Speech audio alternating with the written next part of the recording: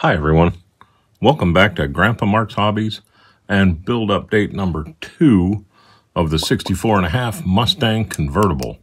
It's a Monogram Revel kit, and so far it's a real nice kit.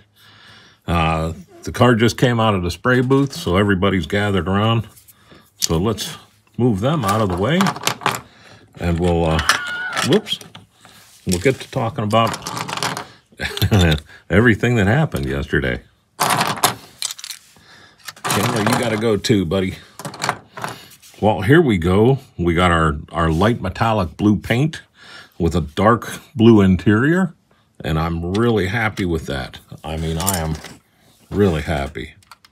The white convertible top's gonna look really good with that light blue. But all good things must have a little bad with them. This is the second time through the spray booth for the light blue here. Yesterday, I used, like I was telling everybody, I was going to use X14. And I did, and it sprayed well. Everything looked good. I moved it off to the side. And when I turned back around, the hood, the trunk, and both sides of this were all peppered badly. And as soon as I saw it, I knew it was my fault, because I washed this in Dawn.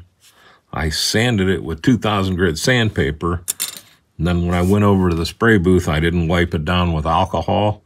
And I think a little bit of the releasing solution was on it.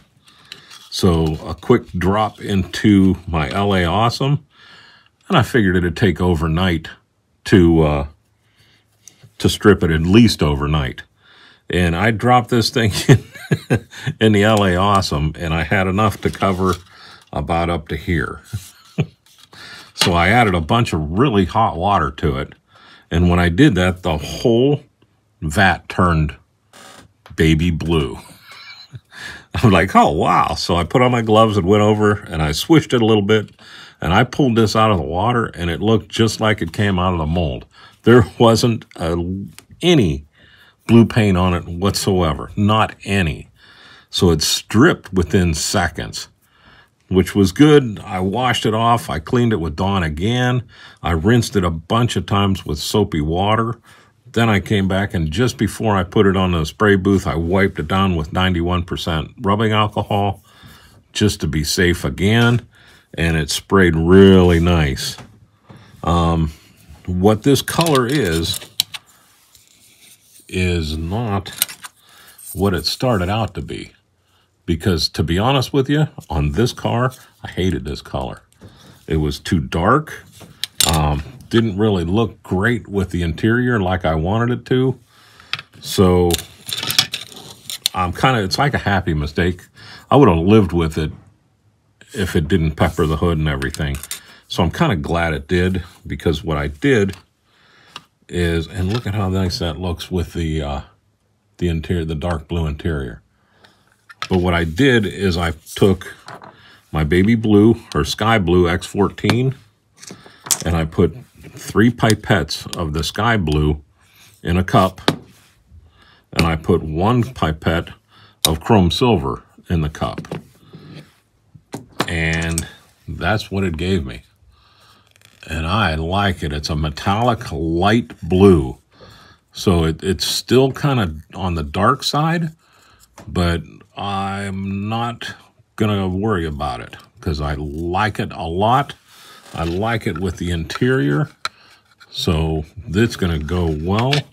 It looks good with the white top, so I'm happy with that. Everything went good.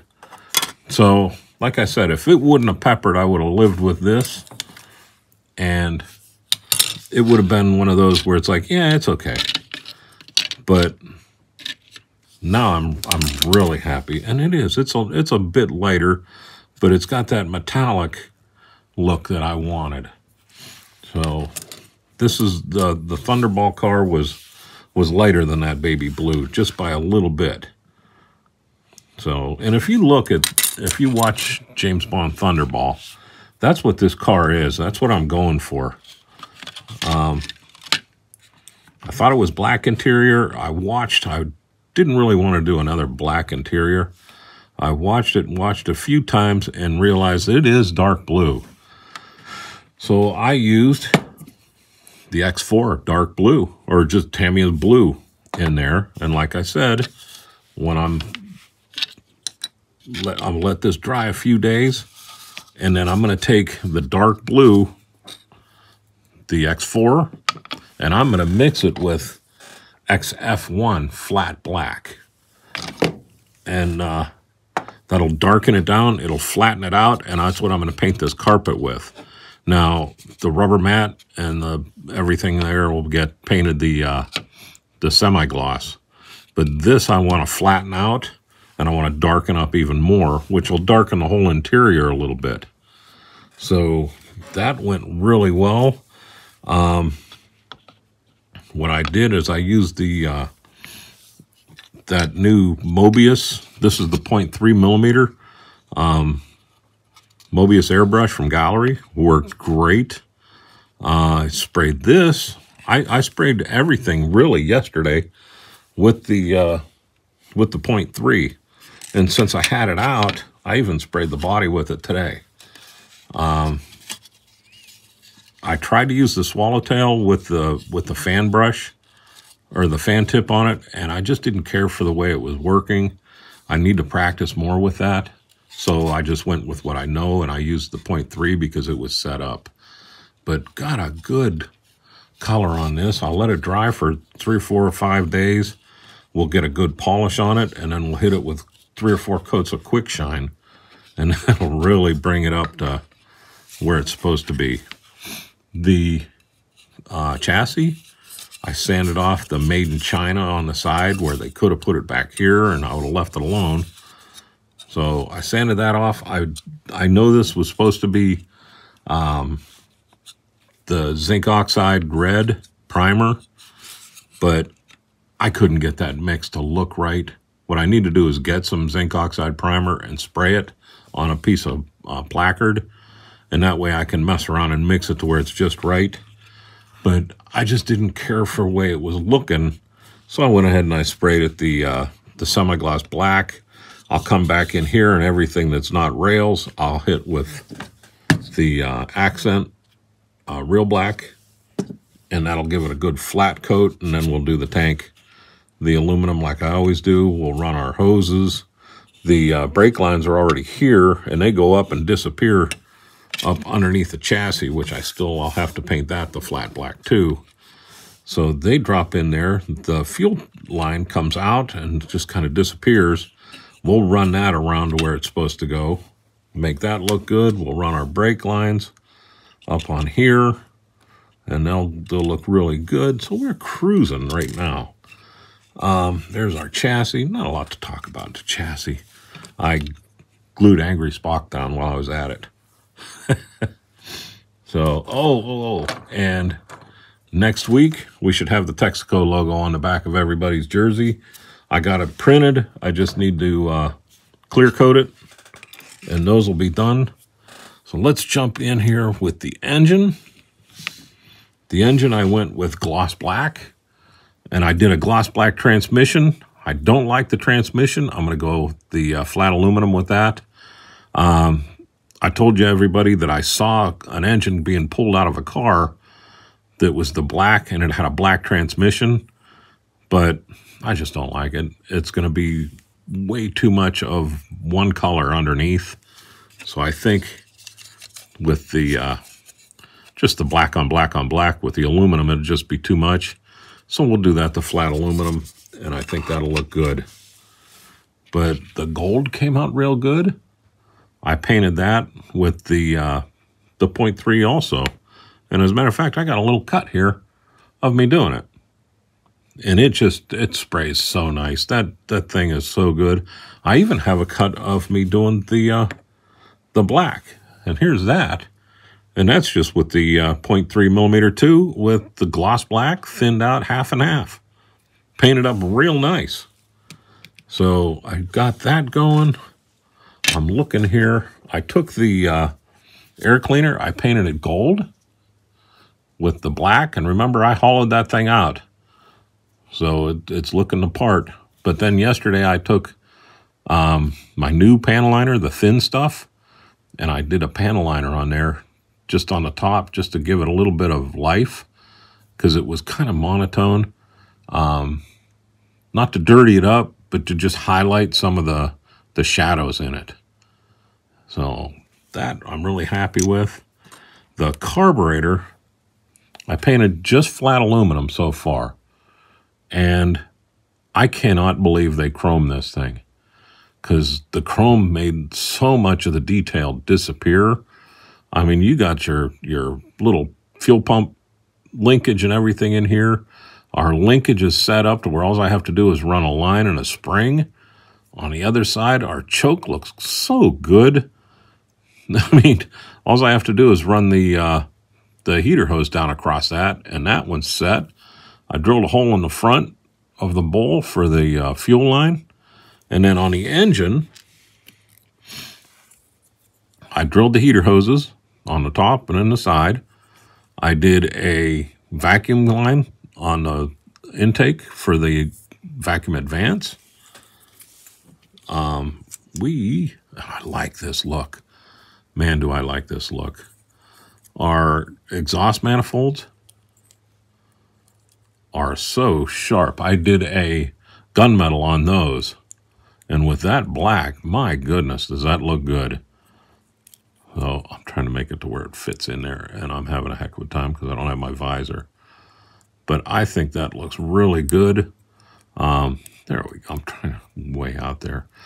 I also drilled all the holes for the spark plugs. I'll poke those in one more time before we glue these on. I'll run the lines in there. I'll slide this down over the lines, glue it in place, and then we'll run the lines around to the front. I promised I would do a video on me doing a Ford engine, so I haven't forgotten that. We're going to start with it painted, and I'll show you how I drill it out.